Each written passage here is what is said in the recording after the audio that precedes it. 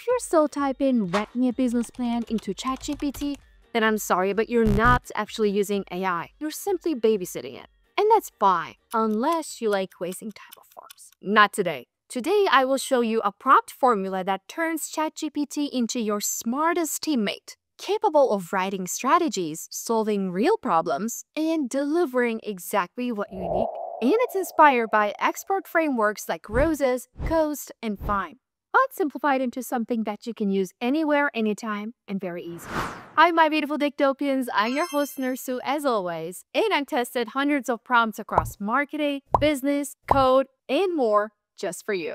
And after that, I can confidently say that the difference here between meh to mind-blowing is totally your prompt. Let's be real, guys. It's just you and me here. You will see most people typing these. Give me productivity tips. How do I grow my business? Help me write an email. Really?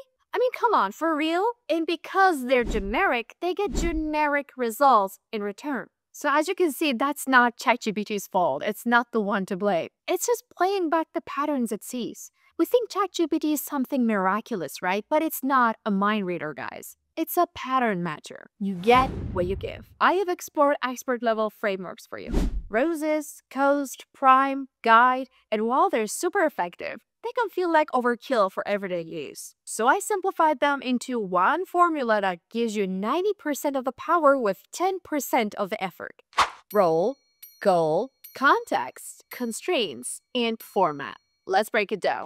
Role. Who should ChatGPT be? Who do you want it to be? I don't know, a recruiter maybe? Or a starting advisor? A coding tutor? Goal. What do you want to walk away with? A plan, a list, a table? Context. What is the background? Style, any boundaries, and format. Bullet points, table, paragraph, or JSON. Only when you combine all this, ChatGPT responds like a trained expert and not a confused intern. Let's say you're launching a startup, okay? Instead of typing "write me a marketing strategy," try this. Act as a senior SaaS marketing strategist. My goal is to launch a productivity app for remote teams. It uses AI to schedule tasks by energy level. The budget is $5K a month. I need a GTM strategy broken into phases with low-cost channels prioritized, presented in a table format with KPIs and timeline. And that's not just a prompt, guys. That's a full-on brief. You, my friend, you just turned ChatGPT into your own pro self, so bravo. Now, if you want to go deeper, here's how I think about the expert frameworks. Roses. Great for content, resumes, and structured outputs. Coast.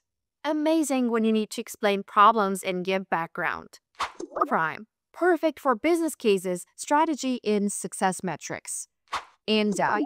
Best for processes, training docs, or role-based templates. Of course, you can still use my formula as a shortcut, but these are also very helpful if you'd like to customize your approach a little more. And now it's time for some use cases you can steal. Here are 3 ways you can use this formula today.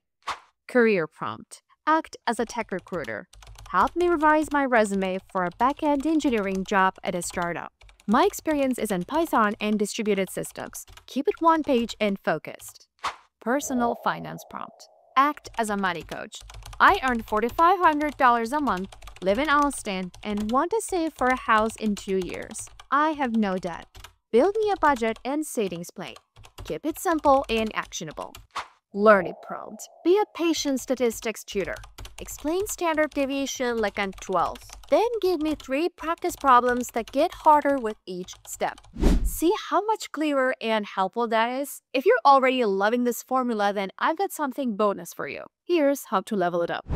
Iterate. Ask ChatGPT to refine, rewrite, or simply the same response. Switch roles. Want a second opinion? Ask it to play devil's advocate. Use memory. And that is for pro users.